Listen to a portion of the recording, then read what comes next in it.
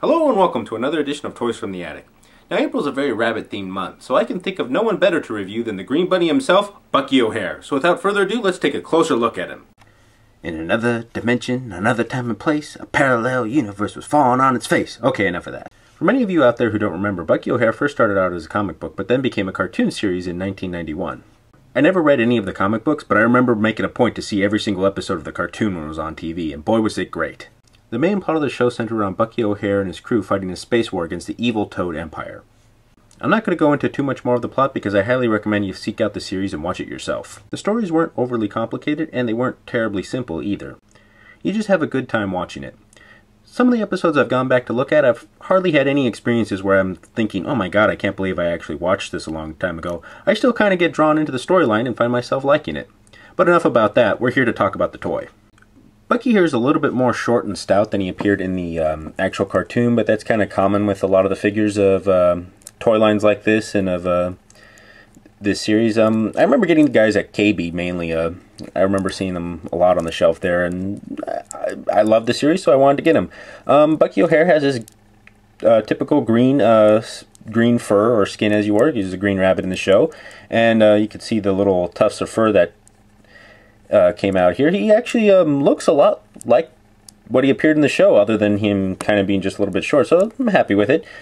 His ears each have their own little bit of articulation, so you could kind of position them differently depending on how you want it. His head is of a slightly hard but still squishy rubber, kind of common with a lot of the toys back then.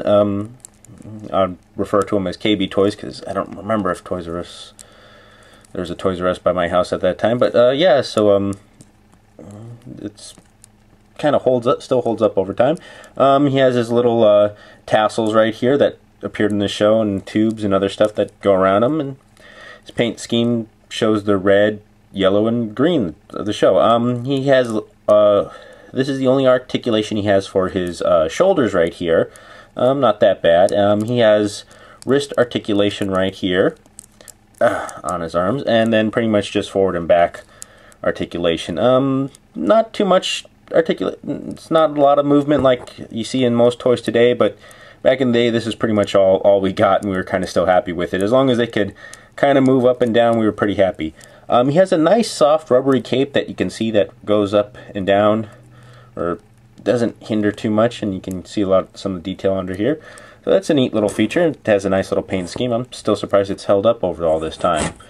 Now, you have to forgive me because this is not the gun he originally came with. He came with a silver gun that was a little bit longer, but in all my stuff, I still need to organize my the place where I store all my toys, so I was not able to find his gun for this particular review, but this is one of the guns that often came with the figures. They often always had these little holes in the back here, and it's kind of hard not to stick on here. But you see on Bucky's little belt right here, there are these little nubs, and a later action figure that I'll go over also has these, and you can kind of stick the guns right on these nubs for them to holster their guns. So that was a neat little feature, although Bucky's design hinders him from kind of putting it on there.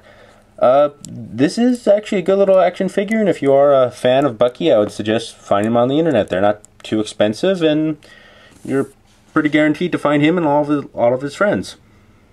One more thing I wanted to add is another reason why I like these figures is because they were often in scale, or could be in a close scale, to the Ninja Turtles figures. So you can have Bucky actually teaming up with Donatello or Leonardo to kick some of the bad guys around.